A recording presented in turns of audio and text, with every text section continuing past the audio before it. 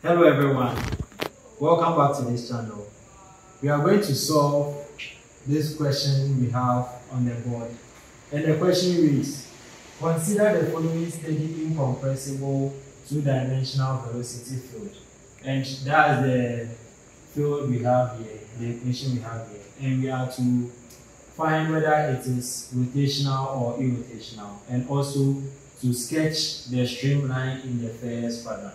So this question we have here is in two forms. We are first supposed to solve or find whether it is rotational or irrotational. And to find whether it is rotational or irrotational, we are going to use this long formula we have here, this differential equation we have here. And also to sketch the streamline in the first quadrant. It means it's supposed to be positive. Okay, so we have some information here which will help us eliminate some of the variables we have here. So we have steady, we also have incompressible, and also two-dimensional. So it means it's in the x, which has been indicated here. It is in the x and the y coordinate system. So in this equation, we are going to eliminate those with the y coordinates. So we have 1 here. So this is going to be 0. This is also going to be 0. So it means we only have this here. We only have this velocity field in the k direction.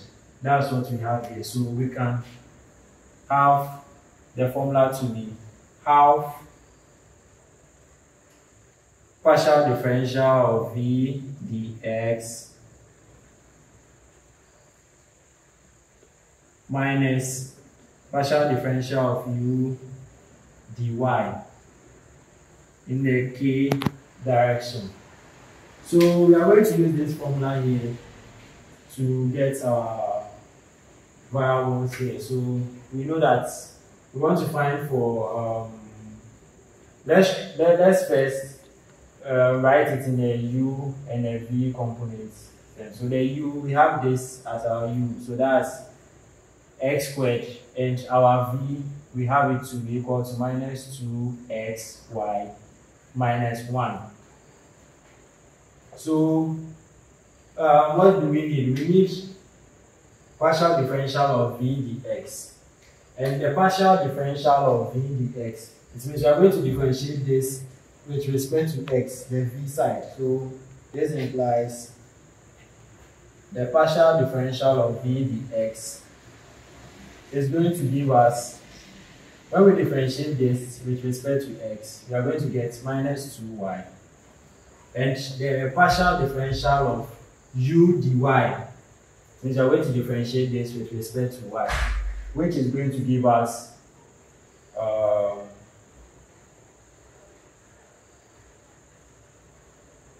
y, which is going to give us 0. So we have the formula here. We have our variables here. We are going to put them into the equation.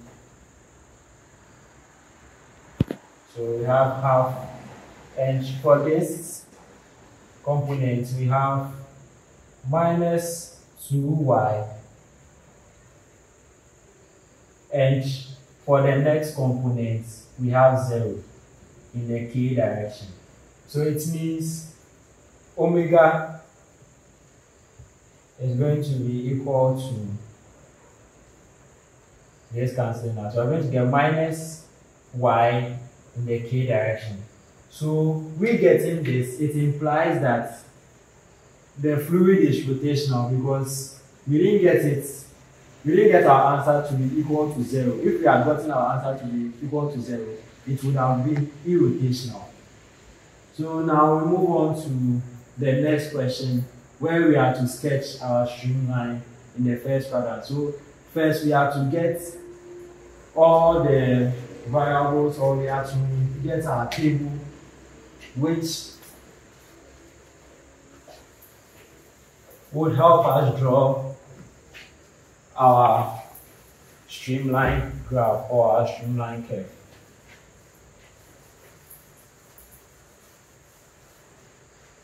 So we know that what we are supposed to find for x we know y, we know our u. We also need to know our v. We are supposed to also know our magnitude, which is u squared plus v squared. All of them, the roots, and we are also supposed to know tan theta is equal to v over u. We are supposed to know this too. Okay, so in order to plot your graph, you have to get certain values. So we are going to get our points or the values we need. So since we are supposed to plot the streamline on the first quadrant or in the first quadrant, we will need the x and the y to be positive. So we'll start with, let's start with the highest first. So let's start with 4.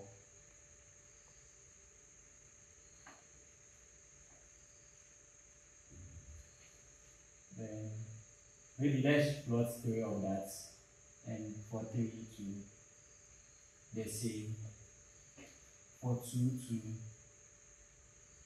the same, and for 1 the same.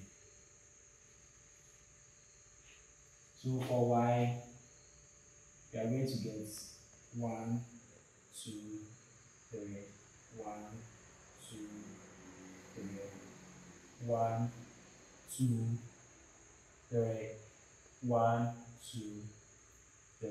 So for our v, our u, we are supposed to use this, since this is our u, so the x squared of that, so we know that this is going to give us 16, 16, 16. This is going to give us 9.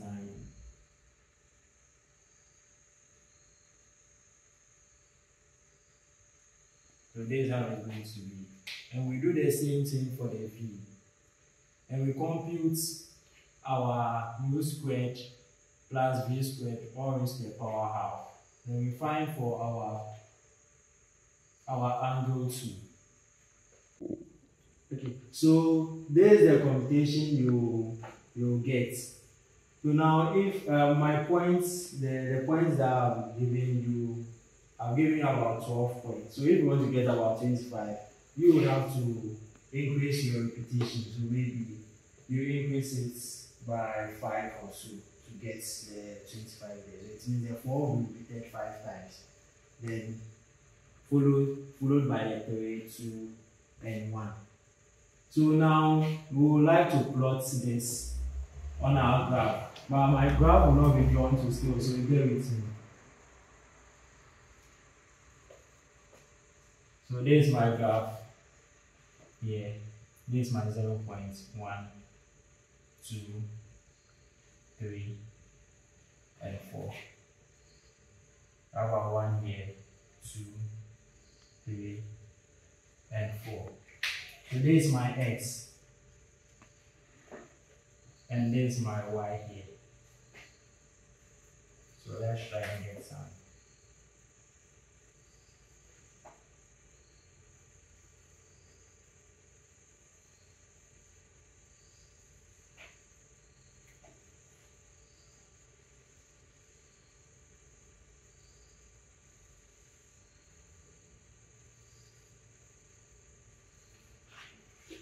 So this is my graph that I have here. So we'll start with 1. Or let's start with the top. Let's start with 4. So 4, 1. So on our x axis we have 4, y axis we have 1. Right, so this is where it's supposed to be.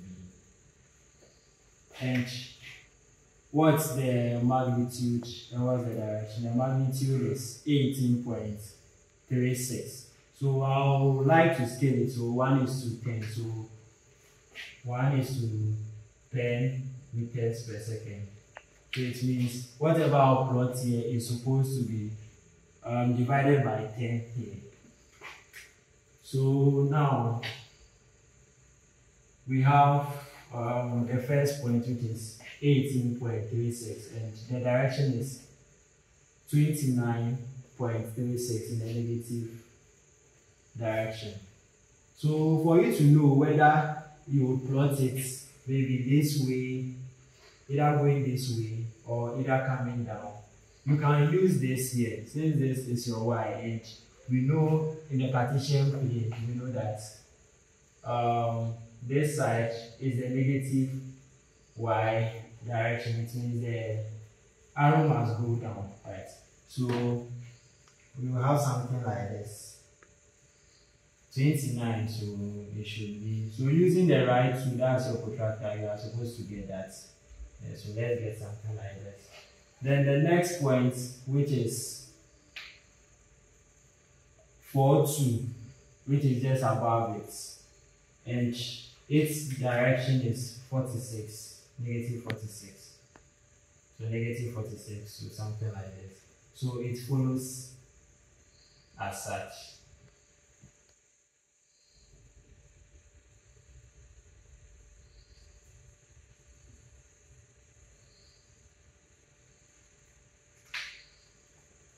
So we move on to the next one, which is 3.1. So 3.1 was the direction, negative 37. So around the same points.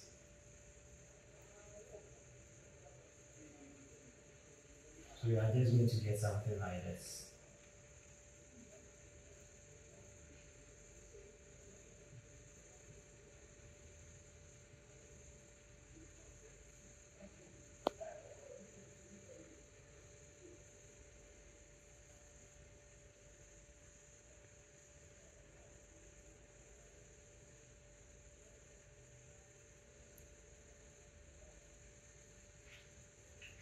So this is what we are going to have. So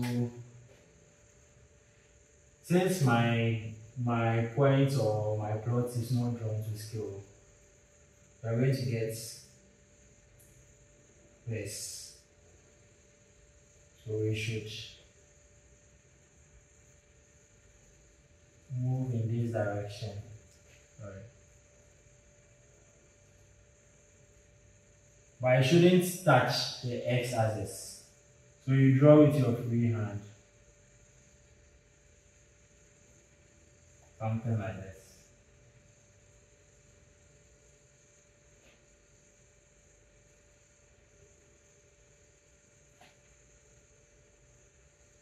So this is how the graph is going to be for this type of question. Thank you very much for watching this video. I would like you to subscribe, also like and share the videos, and also comment if you need any clarification.